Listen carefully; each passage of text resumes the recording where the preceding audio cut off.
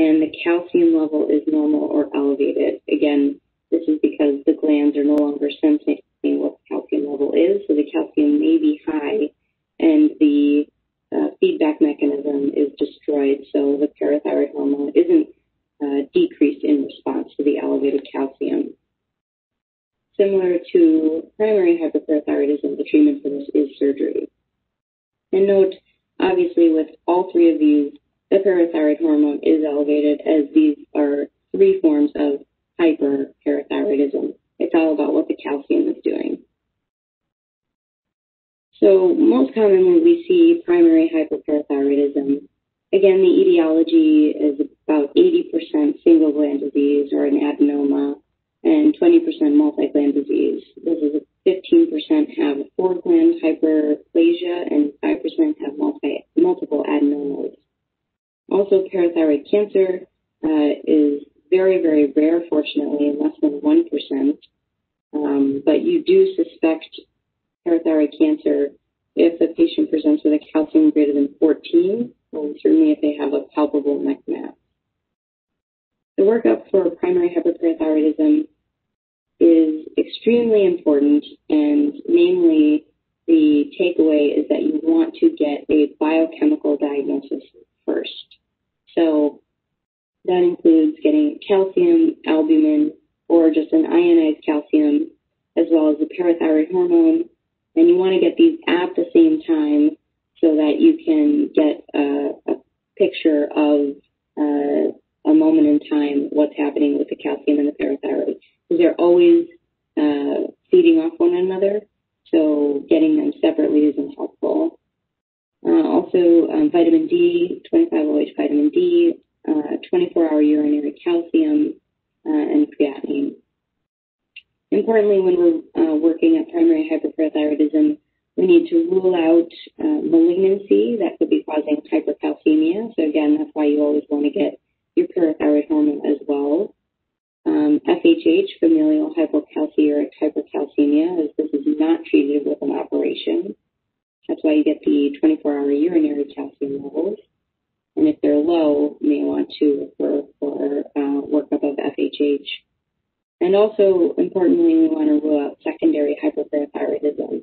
So we want to check the vitamin D levels as well as work them or evaluate for end-stage renal disease, since this is also secondary, is not readily treated with an operation. In the workup, we also evaluate the bone density, so we like to have the patients get a DEXA scan.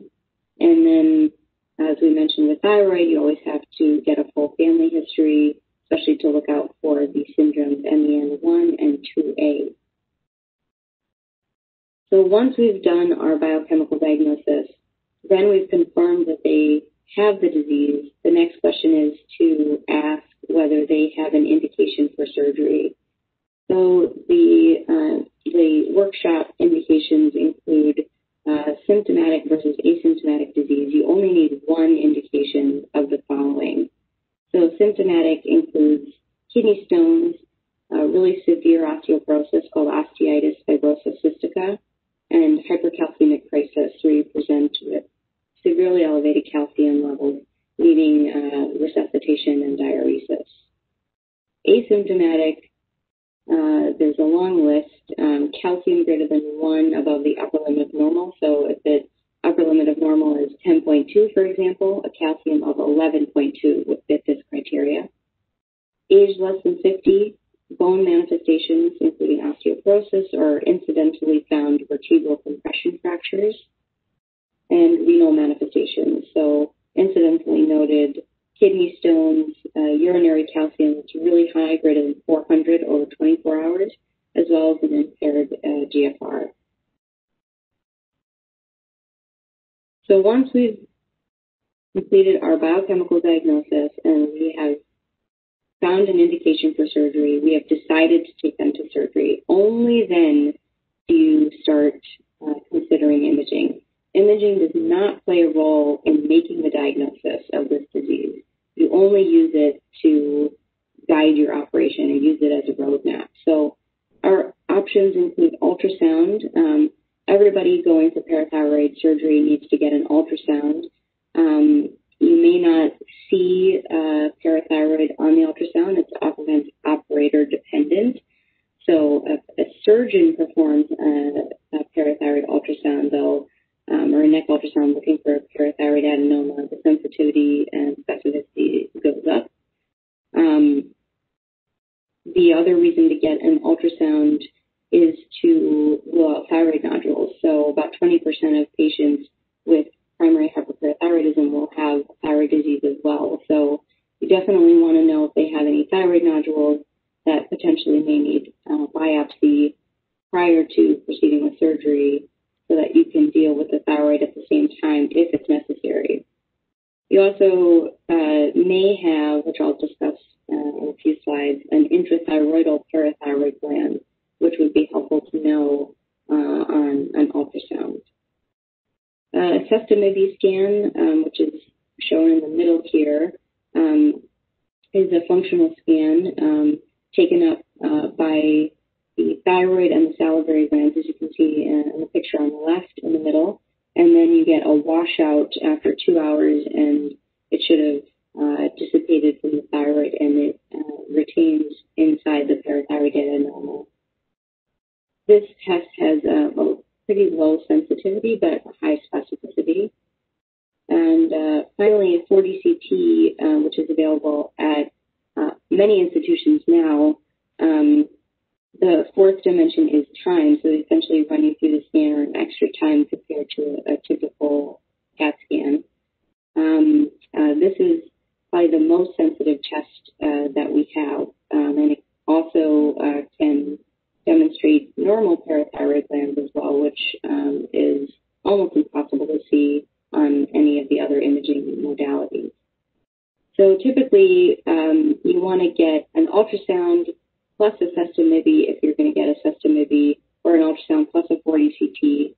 If we do an ultrasound and a sestamibi, and they both are concordant in terms of the localization of the diseased gland, that's about a 96% sensitivity and 95% accuracy. When we talk about parathyroid surgery, there's largely two approaches. The gold standard is bilateral exploration, and this is where you look at all four parathyroid glands. This is obviously what was done when parathyroid surgery began and before our imaging was really good at finding diseased parathyroid glands. And then the other approach is a focused exploration.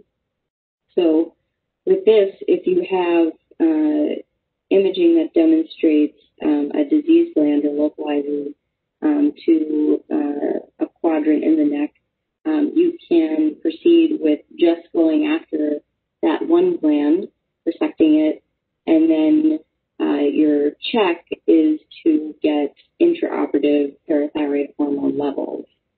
So we use the IOPTH monitoring always for a focused exploration, and we want to satisfy the Miami criterion, which is a greater than 50% drop in the parathyroid hormone level at 10 minutes.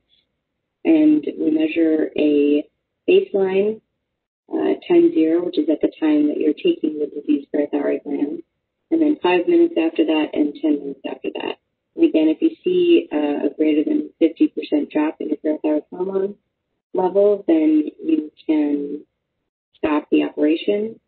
If you do not have that drop in parathyroid hormone, then you have to proceed with a bilateral exploration.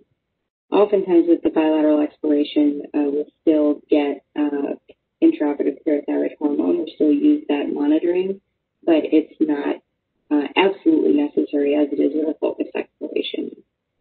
Other procedures we may do with parathyroid surgery include autotransplantation.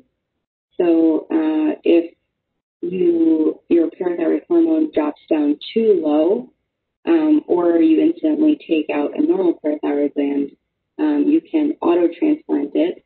We use the brachioradialis in the forearm as our location. And the reason we use the forearm is because if you're operating on parathyroid disease, you want to put the gland, even if it appears normal, you want to put it in an area where it's going to be easily accessible to you if they have recurrence. So if you put it in the strap muscle of the sternocleidomastoid, then that means you're going to have to go back into the neck to resect out any disease if you have a recurrence. So we will use the brachioradialis in the forearm if we have to do an autotransplantation of parathyroid for parathyroid disease. If you incidentally take out a normal parathyroid during a thyroid surgery, that's when you can consider putting it in, and most would put it in the strap muscle or sternocleidomastoid, as you have very low suspicion that that gland is ever going to become diseased and you're going to have to go resect it. You can also do parathyroid cryopreservation, sort of like an insurance policy where you cryopreserve the parathyroid tissue, and then if down the line they ever end up needing more parathyroid tissue because they're permanently hypoparathyroid, you can thaw out that tissue and perform a autotransplant. And when we talk about parathyroid locations, typically the superior parathyroids are located posterior to the recurrent laryngeal nerve, and the inferior parathyroid glands are located anterior to the recurrent laryngeal nerve. We also can have ectopically located glands. The tracheoesophageal groove is the most common place for an ectopic upper parathyroid gland, and the thymus is the most common place for a lower parathyroid gland. Other places that they can hide include the carotid sheath, intrathyroidal, as I mentioned, the posterior pharyngeal space, the salivary glands, and the mediastinum. Also, about 5% of patients have a fifth gland, so most will be located in the thymus if they have a supernumerary gland. For special populations to consider, patients with fourth-line hyperplasia, you want to do a 3.5 gland parathyroidectomy, leaving behind half of an abnormal gland, which is the equivalent of one normal gland. For patients with tertiary hyperparathyroidism, you want to do a 3 or 3.5 gland parathyroidectomy with a bilateral thymectomy. That's in case they have a supernumerary gland, plus or minus an autotransplantation or cryopreservation.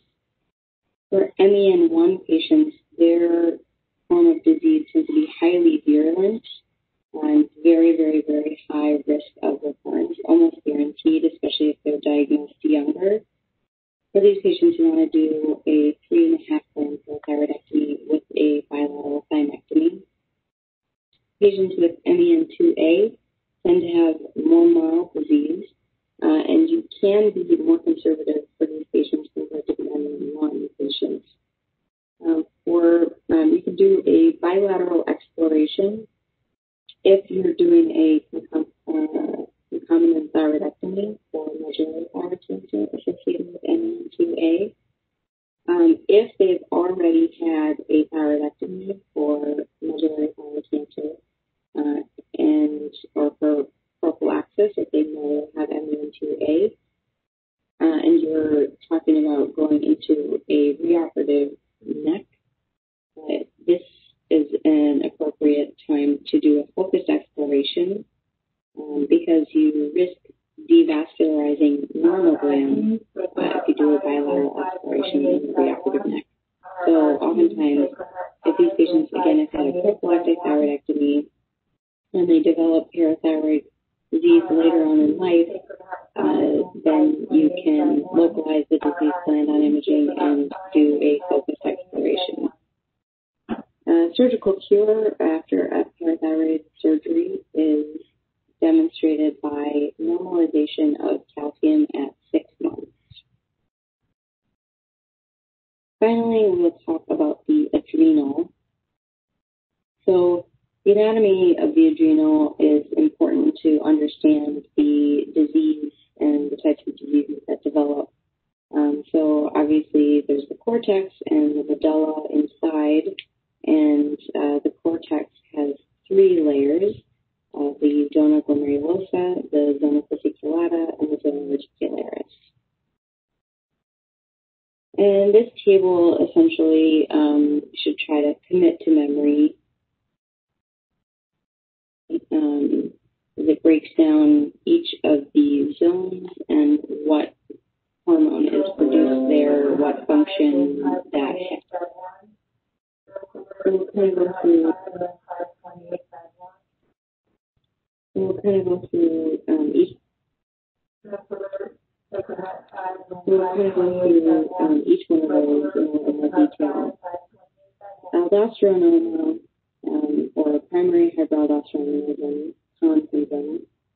Oftentimes, patients present with refractory hypertension, so they're on multiple agents and have still significant hypertension.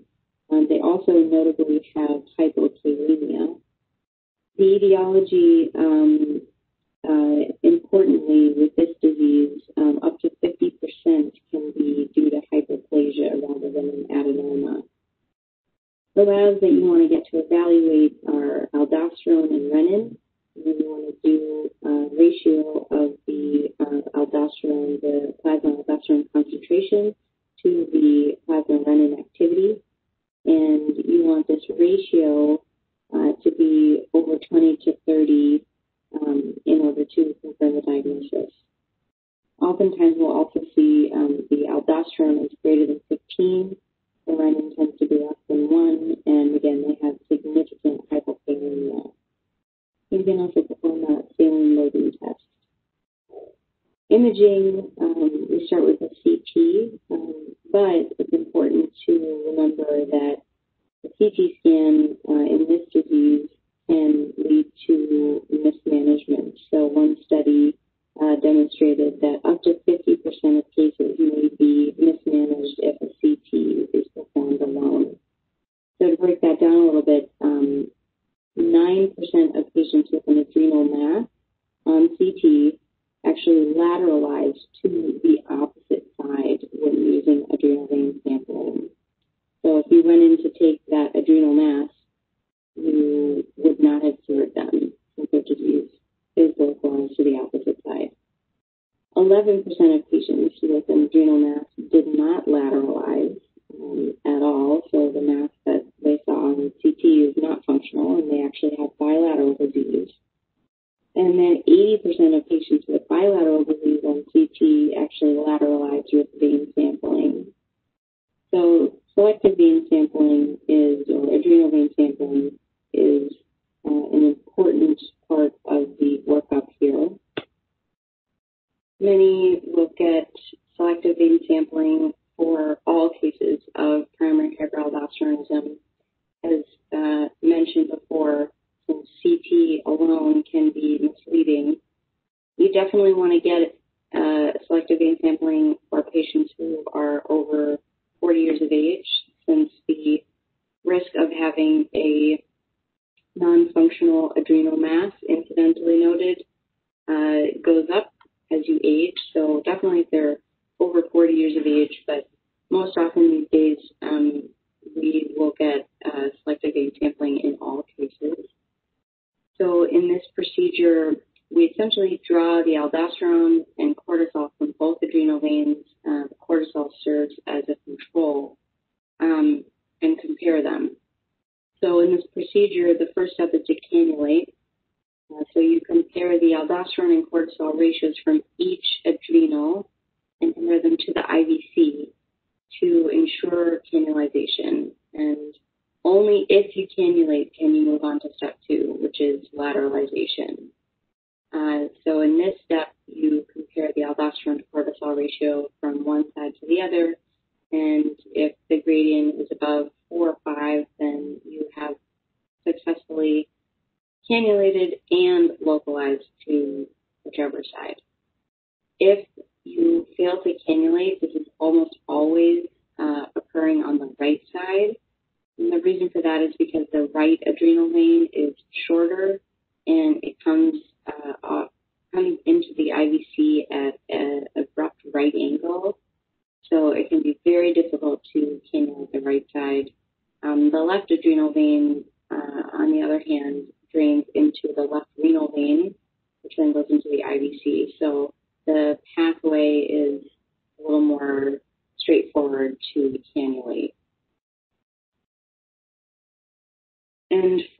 this disease, if the vein sampling lateralizes and confirms unilateral disease, surgery is indicated, either for an adenoma or for unilateral hyperplasia. And bilateral hyperaldosteronism is treated with spironolactone and potassium supplements. Cushing's syndrome is clinically manifests as hypertension, central or truncal obesity, easy bruising, muscle weakness, presence of a dorsal fat pad. The etiology in general of steroid excess includes Cushing's disease, which is the ACTH-producing pituitary mass. Always remember Cushing's disease is from the pituitary, and Cushing's syndrome is everything else. The most common cause of excess steroid is actual pharmacological glucocorticoid use. And then about 90% of adrenal Cushing's is secondary to an adenoma. There's also ectopic ACTH syndrome as well as small cell lung cancer that can cause elevated cortisol levels. The lab workup includes 24-hour urinary cortisol. This is best for confirmation of the disease. A low-dose dexamethasone suppression test is best for screening. So with this test, you take 1 milligram of dexamethasone at 11 p.m., and then the next morning by 8 a.m., you want to measure cortisol level and dexamethasone level. The dexamethasone level is just to confirm that they actually did take the pill, and you'll want your morning cortisol level to be less than 1.8 is normal, and greater than 5 is diagnostic of Cushing's, and between those two is where you consider potential subclinical Cushing's. High-dose dexamethasone suppression test is indicated if you suspect ACTH-dependent disease, such as a pituitary or ectopic. And imaging that you want to get is CT for localization. And surgery is indicated for adrenal Cushing's syndrome. The considerations perioperatively are that you'll want to give stress dose steroids in the operating room. And one thing always to consider is that if the patient presents with rapidly progressive Cushing's disease, you always want to suspect adrenocortical carcinoma. And this is especially notable in children. So adrenocortical carcinoma is the most common cause of a child presenting with Cushing's. So 90% of kids with this will present with realization, and you want to treat with surgery and mitotane. For virilizing and feminizing tumors, these are rare. Most of them are virilizing. Most feminizing tumors are malignant. Labs include 24-hour urinary testosterone as well as DHEA and DHEAS. Pheochromocytoma clinically presents with hypertension. This can be either episodic or sustained. Patients report having palpitations, sweating, tachycardia. Oftentimes, these patients feel like they're having significant anxiety or panic attacks, and it can be confused with the presentation of a pheochromocytoma. This is classically the rule of tens, although this has been gone out of favor, but testing-wise, the 10% are bilateral, 10% are malignant, 10% are extraadrenal. Lab work for pheochromocytoma include plasma metanephrin. This is the most sensitive test, best for screening. Again, this is plasma metanephrin, not catecholamine. And then urine metanephrines are more specific, and these are this test is best for confirmation. The imaging, you can get a CT for localization. You can also get an MIBG if you suspect multifocal disease. This test is specific but not sensitive. And then for metastatic disease, you can get an FDG PET or a dotatate scan. Those are more sensitive for metastatic disease. Also, MIBG or PET or dotatate for workup of paraganglioma. These tumors you will want to resect. Notably, you have to do some work upfront, including preoperative alpha blockade and volume depletion. So you can add a beta blocker as well for tachycardia, but only if the alpha blocker is already on board. We want to make sure that these patients are adequately alpha blocked and well hydrated prior to going into the operating room, just to mitigate the significant intraoperative hemodynamic changes that occur. And adrenocortical carcinoma, so this disease is high risk for local recurrence, even after surgical resection. Over 50% are hormonally active. The most common is Cushing's, and the second most common is viralization or viralizing tumors.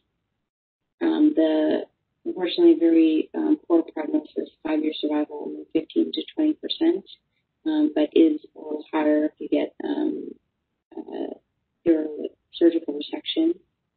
Clinically, oftentimes these tumors are big at the time of diagnosis, even greater than 10 centimeters. Patients may present with rarely pain, oftentimes a fullness in the abdomen, and then undergo a CT scan, and they have a huge ACC. The treatment is open adrenalectomy, and you can also give mitotane for advanced disease. So adrenal incidentaloma is, by definition, an adrenal mass that you encounter when looking for something else. So they have incidentally noted adrenal tumor on a CT scan or MRI that was done for another reason. These are present in 7% of patients that are greater than 70 years of age, only in about 1% of patients 30 years of age. So going along with the concept that you're more likely to develop these incidentalomas as you get older. And the workup for these are to rule out functional disease first. So you always have to do your workup for hyperaldosteronism, workup for Cushing's, workup for pheochromocytoma, and of course for the viralizing and feminizing tumors as well. If the functional workup is negative and you're dealing with a non-functional incidentaloma, then the question is about how big it is and what it looks like on imaging. So essentially, size correlates with the risk of malignancy. The larger the tumor is, the more likely it is to be cancer. So we have specific cutoffs. Anything greater than 6 centimeters has about a 25% risk of being ACC. Anything 4 to 6 centimeters has about a 6% risk of ACC. And anything less than 4 centimeters has about a 2% risk of ACC. So that's why we recommend for non-functional adrenal incidentaloma, if it measures 4 to 6 centimeters, that risk has gone from 2 up to 6%, and that's an indication for an operation. The imaging characteristics are important. Hounsfield units that are less than 10 is correlated with a benign mass. If there's a greater than 60% washout, that's also a benign finding. Also, irregular borders, clearly if there's any obvious invasion into any other structures or into the IVC, those are concerning findings. You always want to consider the age of the patient and the rate of growth of the mass if you have multiple time points. And then you also have to ensure that the patient has age-appropriate screening to rule out metastases to the adrenal. So RCC is one of the common ones. Melanoma, lung cancer can all metastasize to the adrenal. This is the only potential role for an FNA of the adrenal. Otherwise, we never biopsy the adrenal prior to operative resection, especially if they have a pheochromocytoma. So if you are going to perform an FNA in the case of your concern for metastases, you have to ensure that you've gotten your plasmapheresis prior. And then also of note, in terms of ruling out functional disease, you always want to make sure that you get at least the lab work for pheochromocytoma and Cushing's prior to resection. Hyperaldosteronism, you can leave that out if the patient has no history of hypertension, but certainly if they do, you'll want to look for that as well. Here is this table again, now with the last column added the lab work, and these are all the labs that you want to get to work up these diseases.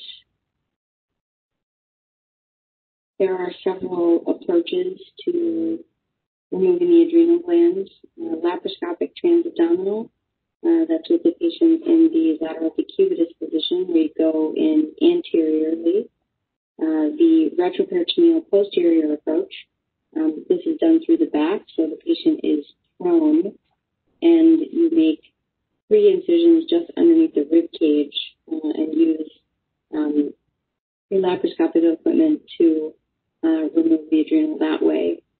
This approach is very favorable because it is the most direct approach to the adrenal gland, as you don't have to mobilize either the liver or the spleen, pancreas, colon out of the way. And so the approach is much more direct. However, the view is much less familiar as you're coming from the back. And so there is a significant learning curve to learning this approach. Open, we always do for any adrenocortical carcinoma, or if you suspect adrenocortical carcinoma.